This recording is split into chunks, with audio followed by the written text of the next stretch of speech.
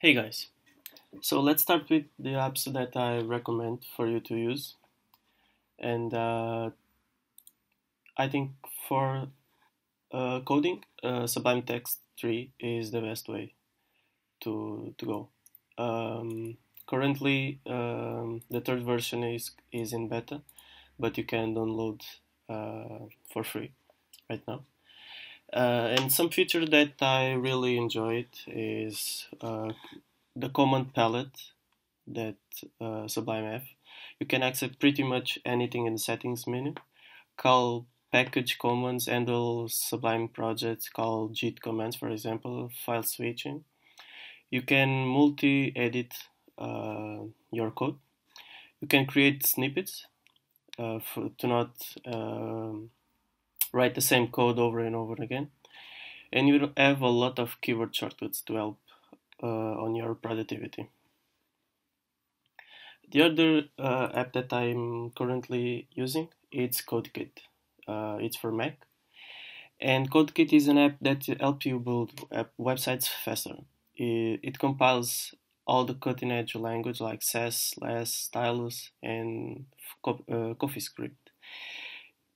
One of the features that I really like is the live refresh of your browser. So when you save your code, CodeKit will reload your browser. It combines, minifies, and syntax check your JavaScript code, and even optimize image. All stuff that really speed your website and your workflow. CodeKit have two Bower that let you quickly install over 700,000 components, and that, for example, jQuery, Modernize, Bootstrap, and even WordPress. Bower is now built in to CodeKit, so all of those resources are just 2 clicks away. And one feature that I like very much too is the auto prefixer. You just imagine that you are writing your CSS code and you don't know what are the prefix, the vendor prefix that will help you on the Internet Explorer, for example, because some feature that you want to add to your website and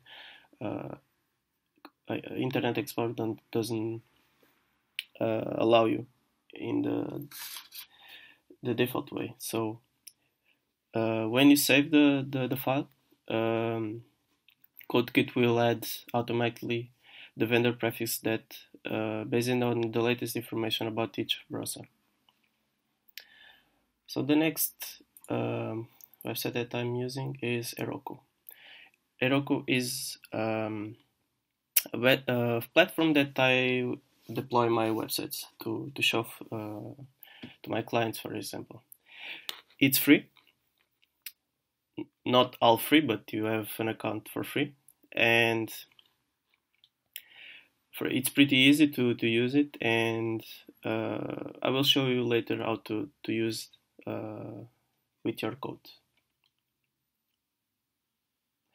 And for last, we're gonna use Twitter Bootstrap, which is like you see, Bootstrap is the most popular HTML, CSS, and JS framework for developing responsive mobile-first projects on the web, and it's true. I think Bootstrap is the most popular and the best framework to start with, and have a lot of features, a lot of components that if you aren't comfortable with all these things, you can learn pretty easy.